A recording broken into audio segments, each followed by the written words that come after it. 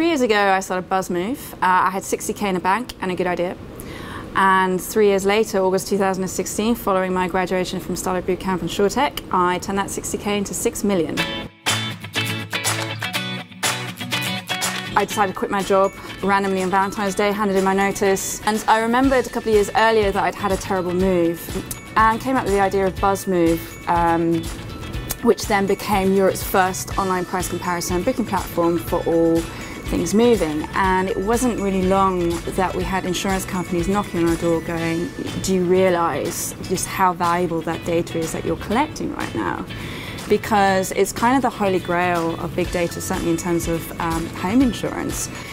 From very early on, I brought these two ideas together of, okay, I can solve two major problems in one fell swoop. And these are two very old antiquated industries. You've got the insurance industry and you've got the removals industry.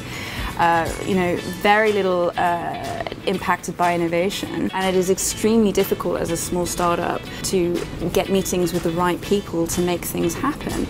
So actually I was circling these companies for months and months and months, which is when I came across Startupbootcamp InsurTech. First I thought maybe we were a little bit too far along to apply, and then I thought actually no, I'm going to give it a go, because the special thing about SBC InsurTech is that they have amazing partners and amazing engagement from insurance companies. I was of course quite nervous coming up to demo day. It was a room full of 600 people. Literally everyone who's anyone in the InsurTech world, in the VC world, was there. So it really was a make or break moment. And I was very fortunate to meet the investor who actually ended up investing in us. So my advice to entrepreneurs would be just to go for it. It is a daunting prospect, and I have to admit those selection days were some of the most intense moments I've ever experienced.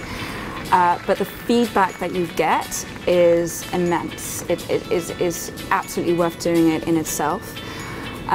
All growth happens outside of your comfort zone, so push yourself out of your comfort zone and just go for it. You won't regret it.